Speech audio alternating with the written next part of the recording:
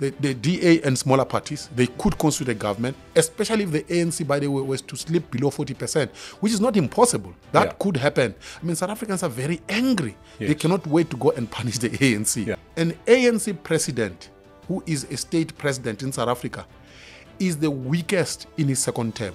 We have seen what happened to Mbeki. We have seen what happened to Zuma. So once Cyril Ramaphosa is in his second term, you will see what the Paul Mashele faction will do. They will fight to the death. Why? They know in any case this guy is serving his last term. So let's fight in order for us to get into power. Prince Mashele is a man who is loved and loathed by many people in South Africa, especially in some of the political parties. And he's back with us today. Prince, welcome back to the State of the Nation. Lovely to see you again. Thanks, Mike, for inviting me. I always enjoy this platform. Yeah, well, everybody out there, I think, is enjoying the platform, so subscribe. That's the end of the lecture. Prince, we head towards an election. A lot's happening. Things are moving very, very quickly. And, a lot's changed since we last spoke. We've seen the emergence of MK Party down in KZN and some fierce politicking. How do you see the situation at the moment? Look, nothing much really changed since we last spoke. And we can bracket out the MK. The reason why I say nothing much has changed is because what most South Africans know, they still know, which is the ANC will not get a 50% in this election. So that we have known for some time. The entry of parties like the MK merely serve to bring down the ANC below 50%. So what that party would do, in my view, will hit the ANC in KwaZulu-Natal in the main. Outside KwaZulu-Natal, I don't actually see good prospects for the MK party. But KwaZulu-Natal is very important because that's where the numbers are. Remember, almost half of South Africa's population, just about 45% of South Africa's population is in KwaZulu-Natal and Gauteng. So if you hit the ANC hard in KwaZulu-Natal, you hit the ANC hard in Gauteng, you can actually hold the ANC below 50%. That's essentially what explains why the ANC actually fell below 50% in the previous local government elections in 2021. So the picture hasn't generally changed. The second aspect is that since we last met, we actually saw the emergence of many small parties. And that, by the way, the story is the opposition vote is going to be split. So instead of consolidating the opposition vote, you are splitting it. But I don't think that will actually be significant. What that will mean is that maybe the DA will get 19% or retain 20%. You will see the entry of parties like small parties like Action SA into the picture. I don't think Action SA will actually break above 5%. I think there will be anywhere between 2% and 5%. So there will be new players in that space, but the bigger picture is that the ANC will not get 50%. Then the question is, who governs under such circumstances? My prediction is that there will be a coalition government, either a coalition government of the ANC and the DA, and that is most likely, or a coalition government of the DA and smaller parties. You mean the ANC and smaller parties? No, the DA and the DA and smaller parties, they could constitute a government, especially if the ANC, by the way, was to slip below 40%, which is not impossible. That could happen. I mean, South Africans are very angry. Yes. They cannot wait to go and punish the ANC. Yeah, but it couldn't happen unless the EFF is going to get above 10%, 12%. Some people are saying much higher. And, if the ANC is getting, let's say, 40%, that still leaves the others with less than 50%. Yes, if the ANC were to get 40%, it would be very interesting. It would mean that the ANC plus two smaller parties, they wouldn't constitute a government. The ANC, under such circumstances, if it were to be part of the government, would need either the EFF or the DA. So the smaller parties in such a situation would actually be in a very tricky corner in the sense that they wouldn't determine anything if the ANC were to sit around 40% or even below. That is the tricky thing for smaller parties. So the ANC would have to make a choice: is the DA or the EFF? And my sense is the Cyril Ramaphosa component of the ANC would go with the DA, but from day one, even if that component were to succeed to go with the DA, that component, Cyril Ramaphosa's component, faction in the ANC, would be under attack from day one. And I think that what would happen, Cyril Ramaphosa wouldn't finish his term. He would actually not even finish 2 years. He would get to a point where he says, I don't deserve this, because they would attack him in order to make sure that this government with the DA collapses. And he would actually be attacked by the Paul Mashele faction, because Paul Mashele would be number 2 in line in the ANC. So if Cyril Ramaphosa were to resign, say a year down the line, Paul Mashele automatically would become president of the ANC and of the country. What would he do? He would simply partner with the EFF and form a new government, exclude the DA. And that would be the game. Whatever happens, the ANC will never be the same again. It would never recover from a situation where it gets under 50%. In that situation, you could almost have a return to the Cope debacle of what happens if 2 prominent leaders say, I am the ANC, and the other guy says, I'm the ANC, but yet the votes are accorded to that party. Who becomes custodian of those votes? That would be the battle. Essentially, the battle would be, who buries the carcass of the ANC? Because the ANC would never recover from that experience. In fact, we are actually lucky to be living through this, because we are witnessing the fall and the death of the ANC, and the ANC will never come back. We will never again in our lifetime see the ANC as the governing party of South Africa. So if it gets into a coalition arrangement, that will be the last kick of the dying horse. In 2029, the ANC wouldn't come back into power. So they would fight for that vote. But that fight would worsen matters for the ANC in the sense that it would weaken it even further. So the ideal situation, by the way, under such circumstances, would be for the ANC to unite in order for them to rebuild together. But they won't do it. They would fight, and in the course of the fight, they would weaken their own party and bury it. Because at the moment, it doesn't seem like there's an ideology that you can call ANC ideology. There's nothing for them to unite behind, is there? Because they're not really governing for the best will of the country or the best interests of the country. They don't really have a plan. Everything they've been doing, I suppose, for the last, certainly under Ramaphosa, has been completely reactionary. So it's hard to see what it is that they would be uniting behind, other than the levers of power and the spoils of power.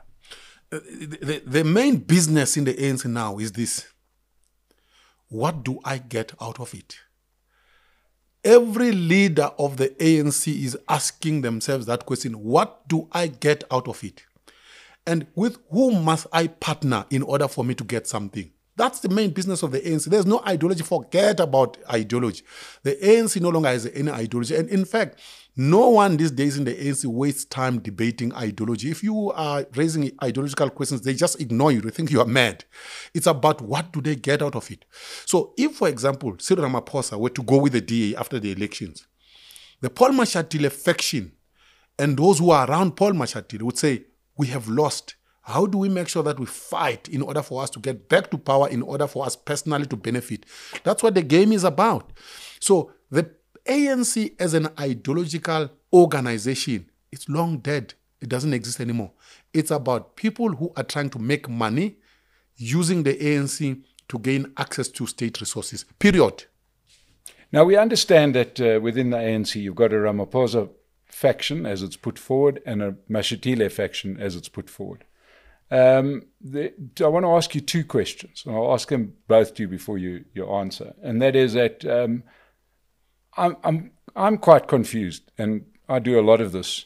What does the Ramaphosa faction stand for? Because he has been slightly worse than Jacob Zuma, one would imagine. It doesn't look like there's an ideology. When he came along leading up to the 2019 election. This was meant to be a so-called pro-business government.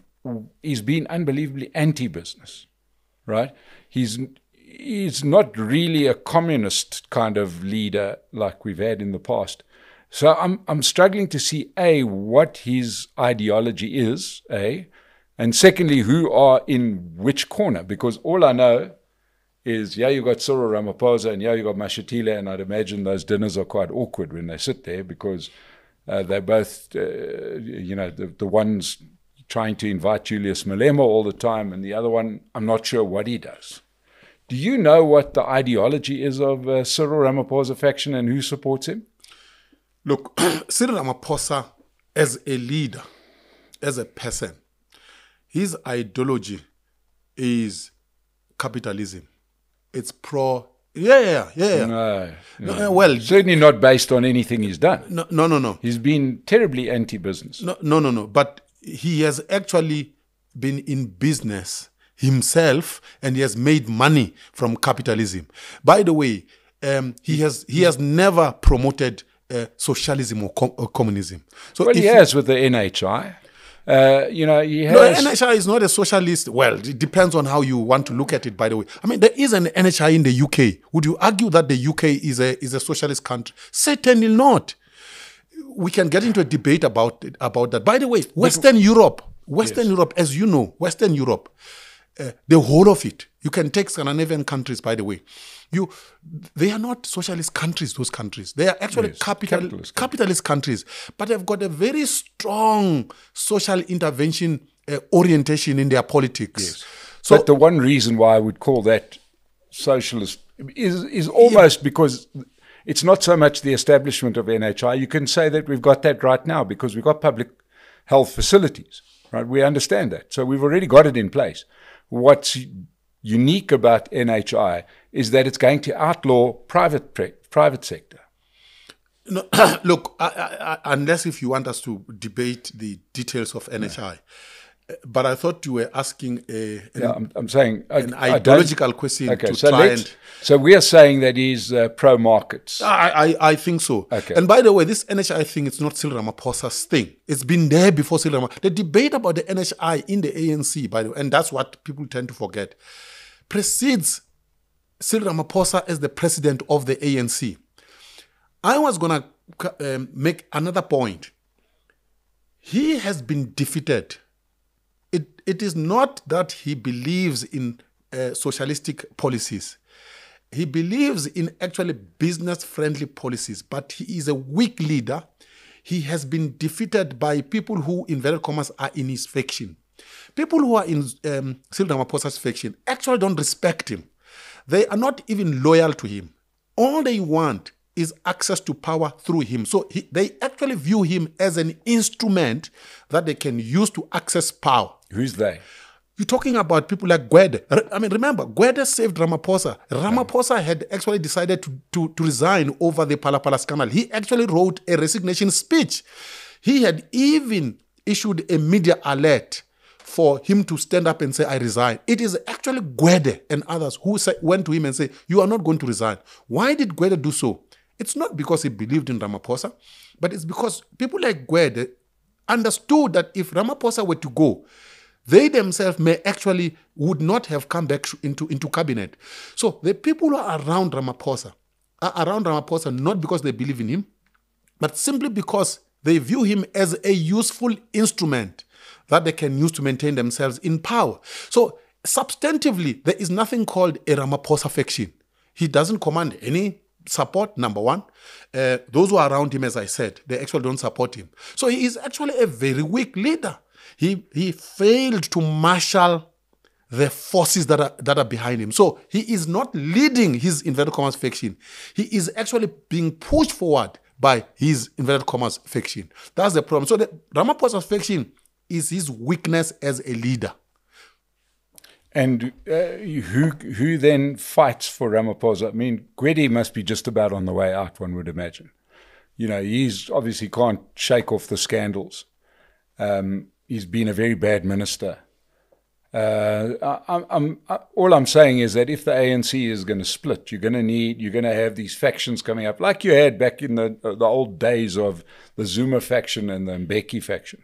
At least you could see who they were, and there were some people with a bit of energy on both sides. I can't see who those people with energy are that are pro-Ramaphosa. You mentioned Gwedi, cool, but he's 1,000 years old, right?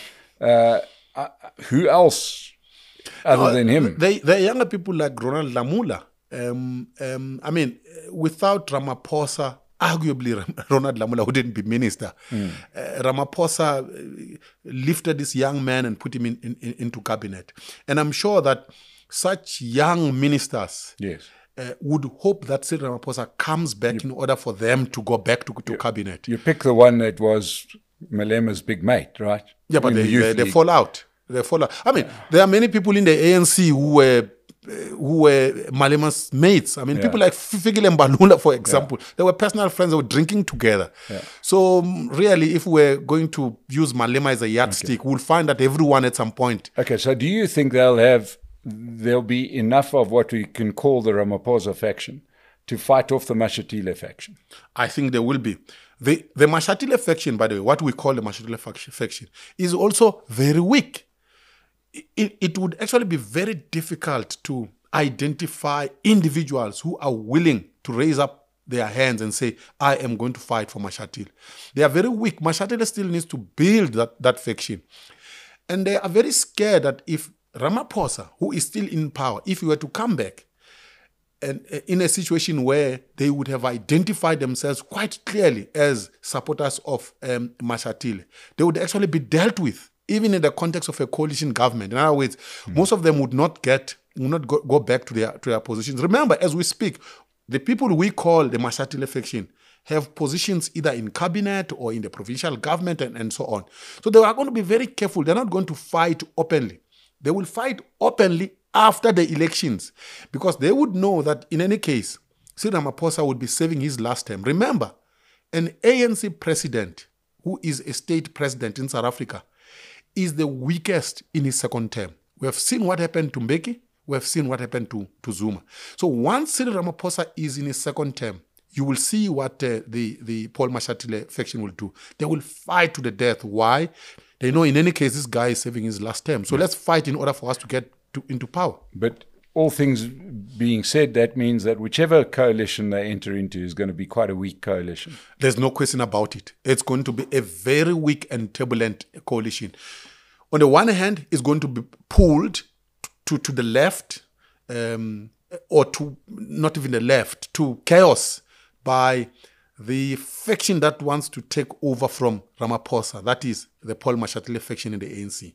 On the right, it will be pulled very forcefully by the DA, who are going to say, you're not going to do this, you're not going to do that. Because also the DA would like to press on brakes and get something out of the coalition government. So this is going to be a very chaotic and unstable government, even if it's the coalition of the DA and the ANC. And of course, what will suffer will be the economy and services. Well, the economy and services are already suffering. Already suffering. But I would put my head on the block. It would still be a better devil. Why? Under the current circumstances, you have the ANC. I mean, the ANC is one of the most chaotic parties in South Africa as we speak. They're not making any progress. They've collapsed state-owned enterprises. They've collapsed roads. They've collapsed hospitals. They've collapsed education and so on. Alone, sitting alone in one boardroom. So if you've got an outsider who's going to sit in that boardroom, right? That outsider at least is going to disturb the pace of collapse. So if you were to have the DA in the boardroom, the DA will say, whoa, you shall stop. You are not going to do that. So I think it would be a better devil in that sense, unstable as it would be. Okay, so let's turn our attention then to some of the other battlegrounds, because there's also going to be a contestation for some of the provinces. Now, we already know that, the DA is not holding on to a massive margin down in the Western Cape. I think they had 54% in the last election. And they seem to be hemorrhaging some votes, especially outside of the greater Cape Town area, to organizations like the Patriotic Alliance and even Good, and we know that both of those parties will just give their votes to the ANC. That we know. I mean, they say one thing, but they do another, and we can see that. Do you think the DA is going to hold on to a majority in the Western Cape? I think they are likely to hold on to a majority, but a very slim one. They will decline. Could be 51% plus. They are not. I don't think they will grow, given what you have said. Even if they don't, say they get 48%, they will still lead a coalition government. The ANC in the Western Cape has no chance of coming back. Remember, they are under 30% as we speak. Yes. I mean, to climb from 30% to 51%, it's impossible, number one. Number two, even if they were to gain, say they reach 30%, they would not be able to put together a coalition government. So the only party in the Western Cape that can either lead a coalition government or lead the province is the DA. So I actually don't see the DA losing power in the in the Western Cape. Yeah. And let's talk about the other battlegrounds. KZN, that one seems to be quite murky. What is your view of what's going to happen in KZN? The ANC is going to lose its majority in KZN provincially. If you look at the previous local government election, the ANC declined from the mid-50s to 41%. I mean, that's huge. If you throw in the emergence of MK Part, which rides on the back of Jacob Zuma, you can tell almost with certainty that the ANC will not touch 50%.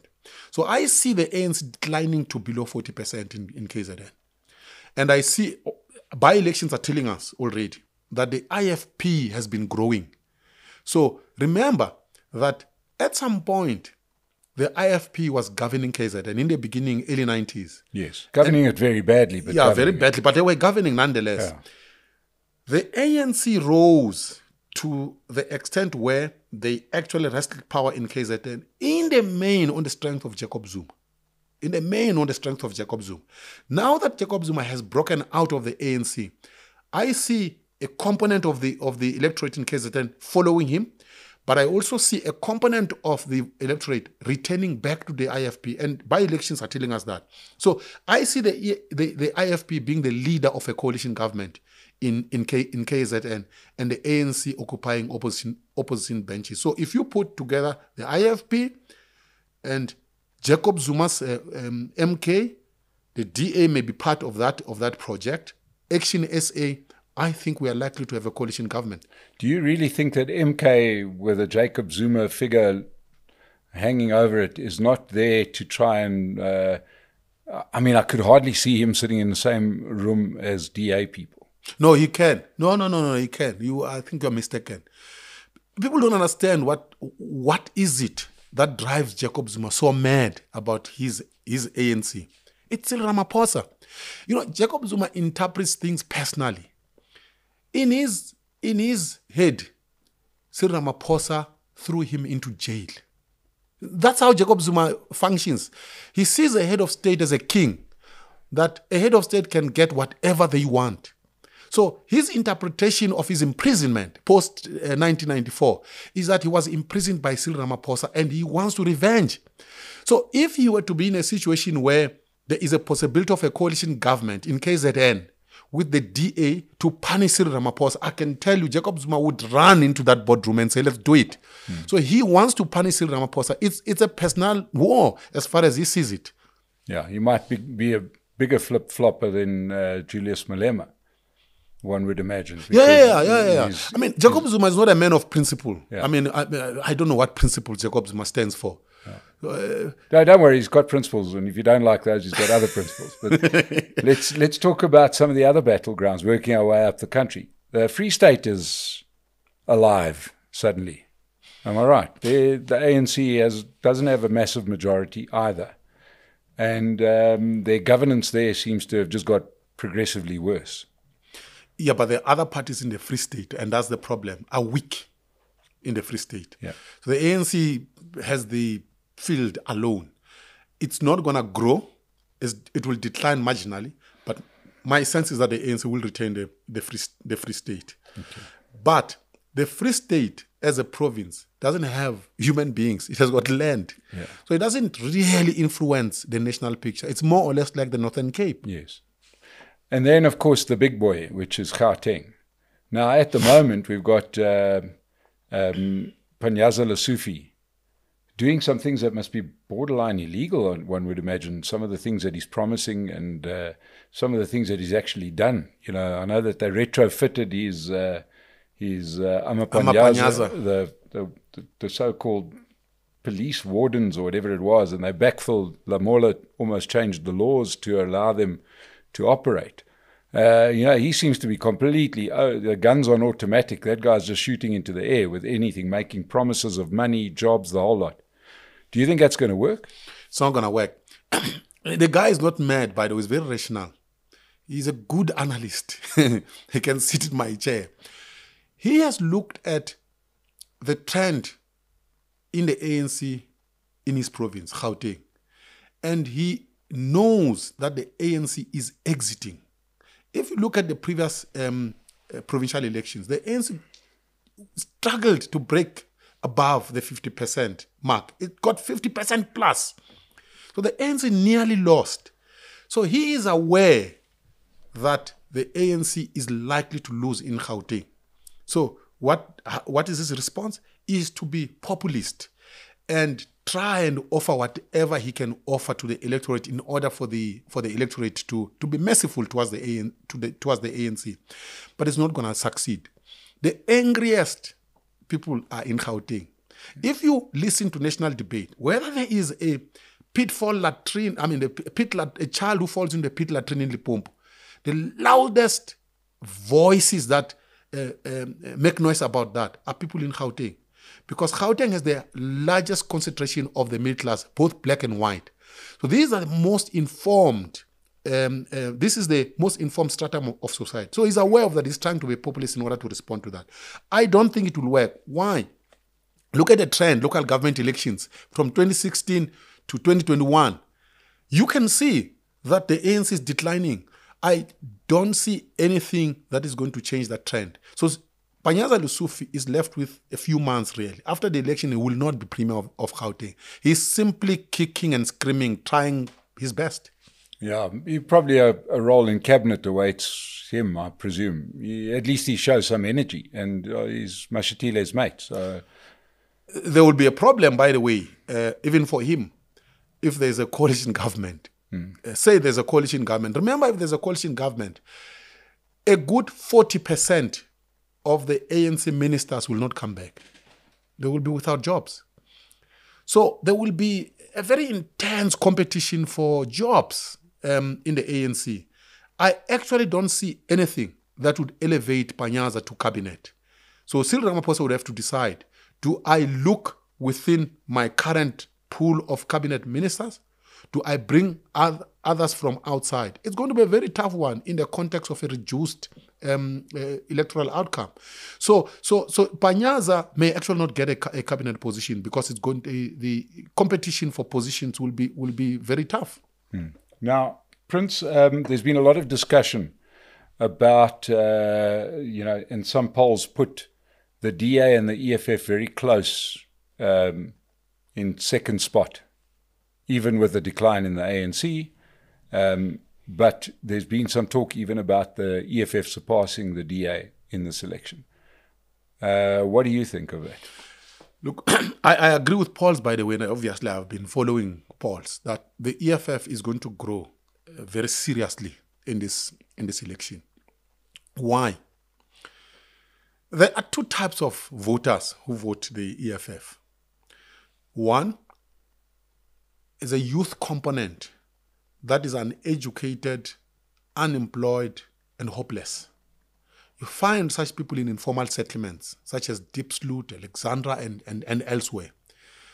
I don't see these people stopping from voting from the EFF. And typically such a vote traditionally would go to the ANC. So in other words, the EFF takes from the ANC. The second category of voters who vote the EFF, the middle class, black middle class to be specific, who are very angry with the ANC and they want to use the EFF to punish the ANC. I mean, there is no shortage of angry South Africans. And I am definitely sure that there is no shortage of angry black middle class South Africans. So the EFF is likely to get the votes that will move, that will swing from the ANC and going elsewhere. So I think that the EFF will grow. Polls, the latest I saw from Ipsos, places the EFF at 18%. I don't think they will touch 18%. They could be around 15%, 16%, or even anywhere between 13% and 17%. That's my prediction. So yes, the EFF will grow. I don't think they will surpass the DA. The DA may stagnate or even regress marginally. But the DA voters are very loyal. They go out and vote. And I think this time around, they will go out. They understand the game of numbers. So I don't see the DA really declining marginally. But I actually also don't see the EFF surpassing the DA. Yeah. Interestingly, the DA is the one party now that officially won't come on to my show. Mr. Steenhuisen doesn't like some of the things that I've said about him because I thought it was their game to lose and they've lost it. That's what I've said. You know, they in a country that's got the problems that we've got, with a ruling party that's got the problems that we've got. Yeah, the road was wide open for them and they chose a different route. The DA, by the way, there's a unity of opposites here. The DA is not different from the EFF when it comes to their attitude to criticism. The DA is extremely intolerant as a party, and which is an oxymoron given that they would like to project themselves as a liberal party. So you would expect that they would be tolerant, they would come to a platform like this, even if you don't agree with them. No, the EFF also operates like that. If they don't like you as a journalist, they simply don't come to your platform. So there's no difference between the DA and the EFF when it comes to attitude. And I'd like to say, if John Steenhuisen does watch this, or anybody who works in his office, I'd gladly have you sitting right here, John, and we can talk it through. But now let's turn our attention to the EFF. You've mentioned a few times that you see them doing well. You also referenced earlier in some of your analysis that you look at performances by elections, the previous local government election.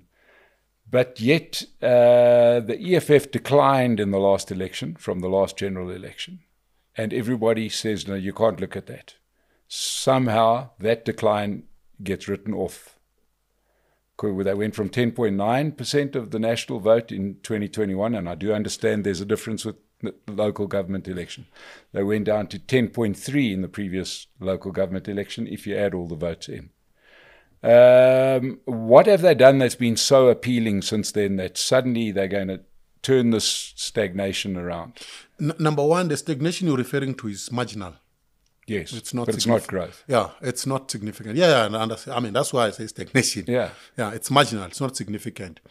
Number two, it's a bit complicated because it's local government elections. What complicates local government elections? It's because the local government elections have two components, and we have got to look at both of them. It's got the ward, which is direct election component, but it also has a proportional representation aspect. The EFF does very badly when it comes to ward elections. They almost don't win a ward. Just look at what happened in Johannesburg and so on. You will see EFF local activists are not trusted by communities. This is a bottom line. That's what explains why the EFF couldn't grow in the previous local government elections. They were held back by the direct election stroke ward component of local government elections. You don't have such an element when it comes to national elections. In other words, that element will not come into consideration when it comes to the results of the national elections. The reason why in the local government election the EFF didn't decline badly, it is because the proportional representation component actually went up. That's what explains. Yeah. That's what explains why the decline was not marginal. Although I'm not talking about the seats or the proportion. I'm talking about the percentage of people that put an X next to an EFF candidate. Remember. There's not one EFF candidate in a local government elections. There are two. there is the ward councillor. This person gets a vote or this person doesn't get a vote. And then there is the image of the party, which is Malema. He's also there in the local government elections. That image gets a vote or it does not get a vote. What has brought the EFF, that has been the shock absorber for the EFF, the image of the party. What will, in my view, what will explain the EFF growing? It's because, one, South Africans are very angry with the ANC. They want to punish it. So the EFF will be used. Among other parties, by the way, it's not the EFF, only the EFF that will grow. There will be smaller parties like Action SA that will, as I said earlier, that will get something from it. So why? Because voters, in my view, are angry and they would want to punish the EFF. It's not as if there's something different or something new that the EFF has done. The EFF remains the same. The policies are well known. They're a chaotic party, and people would like to use it as a whip to punish the ANC. Not because South Africans, by the way, want the EFF to govern South Africa.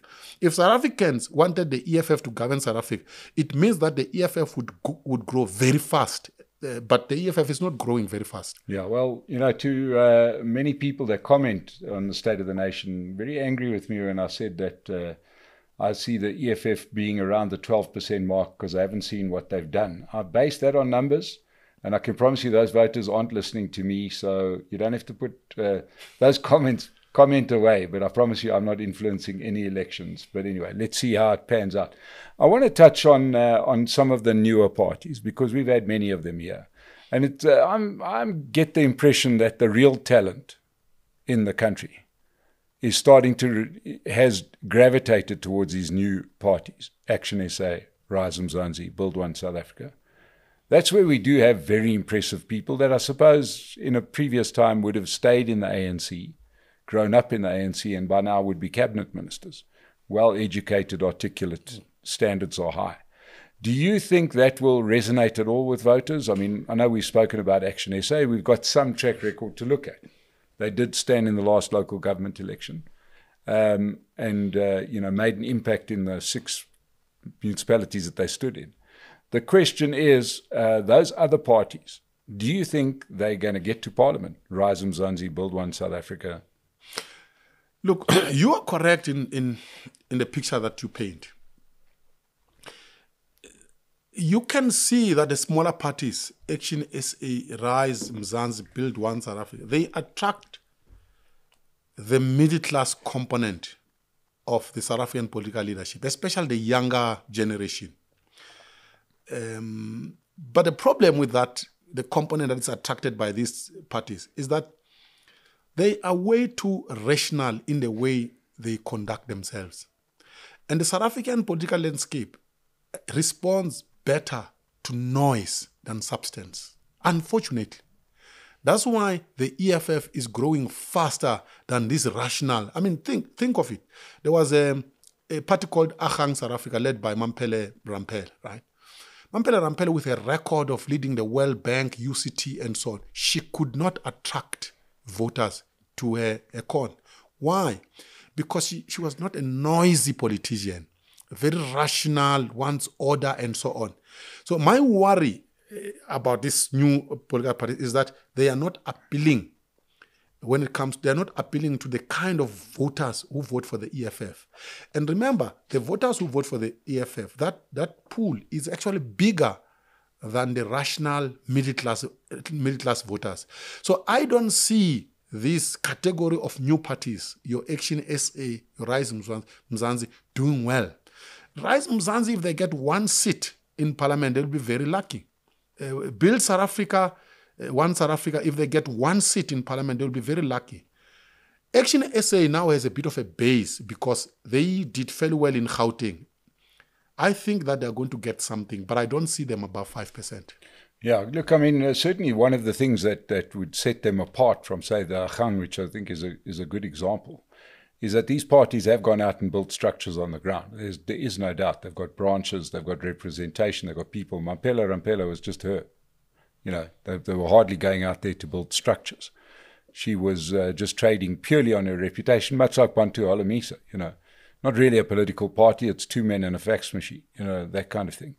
these new parties seem to be putting their back into it, and it's going to be very interesting to see, because I think they've worked out where they could get some support. And I don't see them wanting to go after the EFF vote. I see them wanting to go after the disaffected ANC vote.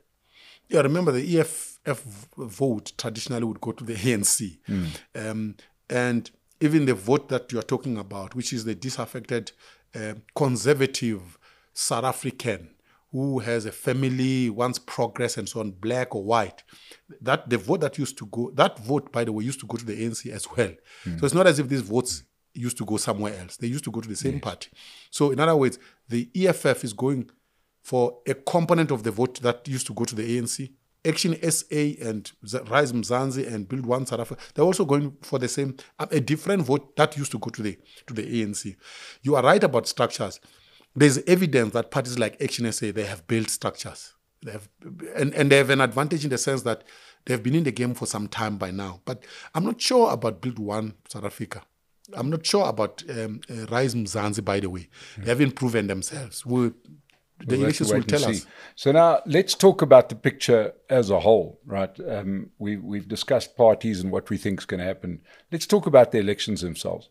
Are you, because I do get asked this question quite a lot, do you think that there's going to be any issues with the elections in terms of the IEC's performance, the IEC's impartiality, and potentially violence that could break out as a result of the elections? Where do you stand on this? I don't think so.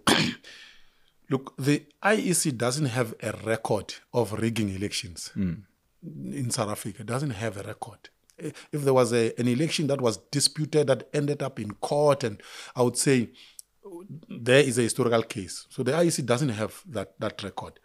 By the way, there was a time when, especially in Zuma's second term, when people were scared that was going to happen, given the scandals that Zuma was embroiled in and the image of the party that was broken.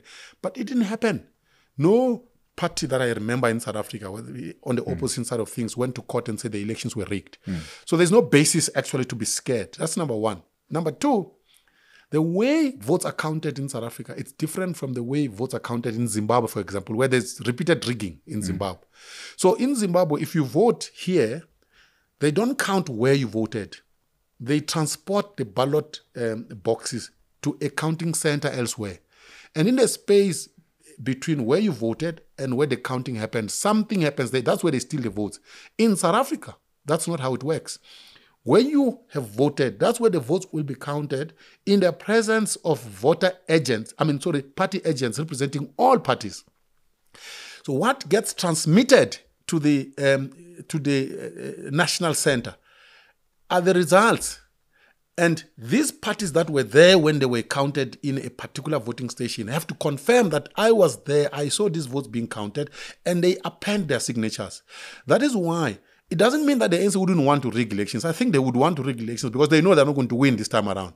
But it is impossible given the way our electoral system has been designed and the way it operates. So I am on the side of the people who say, don't be scared. The ANC will not be able to rig an election. And number one. Number two, I don't think there will be violence. Why? And I can give you an example. The ANC lost big metros, right?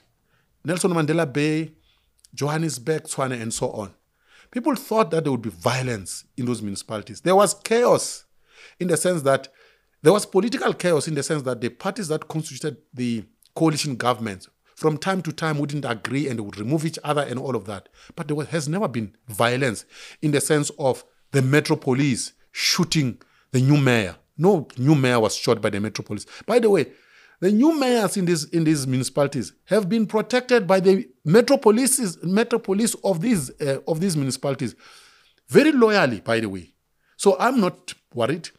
The last point is, there are many men and women in our security forces, South Africans, black and white, who are watching this and say, we are sick and tired of the corruption of the ANC. We'll protect the country. And related to this, if there would have been a moment in South Africa where we would have possibly witnessed a coup d'etat, it would have been when Thabo Mbeki was removed before he finished his term. The security forces were watching that political chaos. But no one on the political side could mobilize anybody in the security forces and say, let's carry out a coup or let's defend Thabo Mbeki. Why didn't they do so? They knew that our security forces, the way they are constituted, they are actually divided. You've got white South Africans there, black South Africans there, pledging loyalty to different forces politically. They will never, and they don't trust each other. They are watching each other. They will never allow anyone to carry out a coup. So there won't be violence after the elections, in my view. And factoring the 2021 riots, what happened there?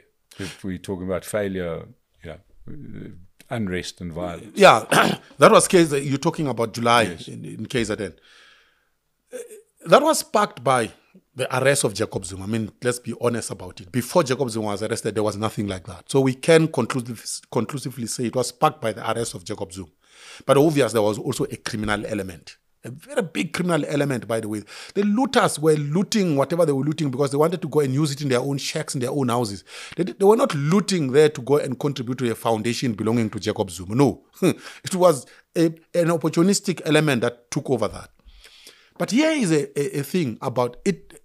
That unrest tested the state, the South African state. And what we saw from that is that the South African state is very weak.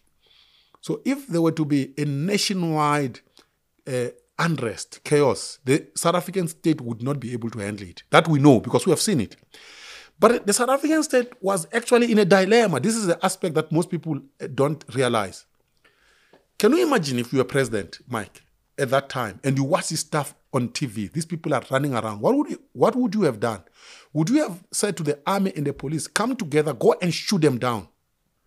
If the army and the police had done so, killed 5,000 people during that, let me tell you, South Africa would never be the same again. So there was a dilemma. What do you do? Do you go murder them? Or do you let it run until it comes to an end so that afterwards you can go rebuild businesses, but at least you haven't murdered people? That was a dilemma. Let me tell you what I would have done. I would never have ordered the police and the army to go and murder people like they did in Marikana. I would have let it run and learn lessons so that afterwards it doesn't happen again. And one of those biggest lessons, by the way, is intelligence. You have to strengthen intelligence. Intelligence was caught napping. If intelligence was powerful enough, strong enough, maybe that could have been avoided. I'd like to close off with something that's a little bit different, and that is that for as long as many of us can remember, the ANC has had financial problems. Suddenly they don't have financial problems. How do you explain that? The ANC has never had financial problems when it comes to an election. The ANC has financial problems long before. So in other words, the ANC doesn't care about paying its workers. The ANC cares about going back to office. Why? Because going back to office comes with the opportunity to steal state resources. So once you are back in government, you don't worry whether your employees at Luthuli House go hungry or not. So all the rogue forces have put together money in order to fight these elections so that they can go back to office. And remember, if they go back to office, they will steal more money. That's the logic that drives the ANC. And it's as basic as that. In between elections, the ANC is broke. Comes an election, they mobilize resources because they want to go back and steal. Simple. Well, there you go. You've heard it from Prince Mashele. Prince, thank you so much, as always, giving us really insightful analysis. I do want to thank everybody that's joined us, and I want to thank Pace Car Rental, our new sponsor. You would have seen the advert earlier in this piece. Thank you so much for all of your support to everybody that's watched us. Keep on subscribing. The channel's growing. We're becoming hard to ignore, and we're going to keep on bringing you top analysts and top politicians and get the picture of where South Africa is headed in this very important time. Thank you so much for joining us. We'll see you the next time on The State of the Nation.